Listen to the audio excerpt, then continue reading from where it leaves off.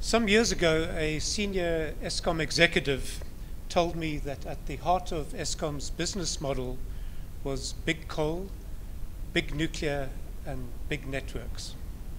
I can't think of a more Neanderthal business model. We've learnt again through Eskom's new coal power stations, Medupi and Kusile, that what you get with these mega plants is not what you planned for.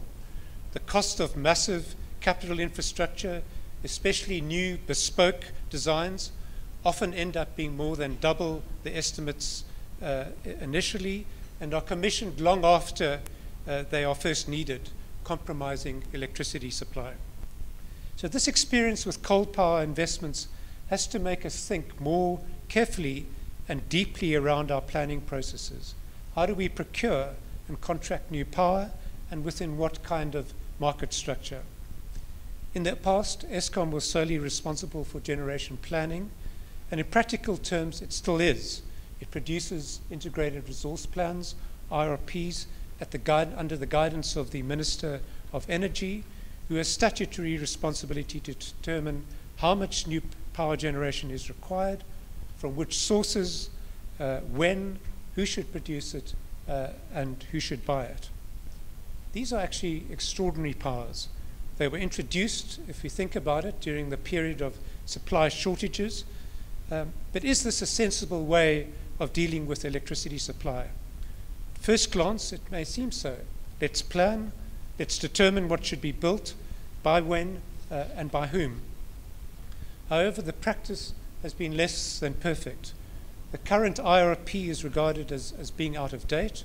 For example, its demand forecasts no longer reflect reality. In addition, options such as gas were not adequately considered, and the cost assumptions in the model for nuclear and renewable energy are at variance with revealed global market prices.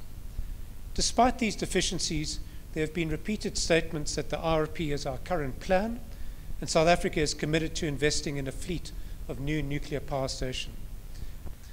I don't believe anyone here will disagree that it's questionable, and frankly, it's potentially disastrous for our economy to rely on an IRP with outdated data, and that depends on massive capital-intensive multi-year investments in the context of uncertainty around future demand and costs.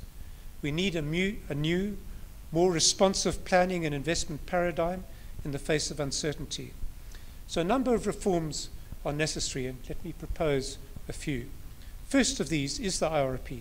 Okay, to be sure, the IRP provides us with a useful base that we now need to build on. But the future demands that we put in place a much more dynamic planning system.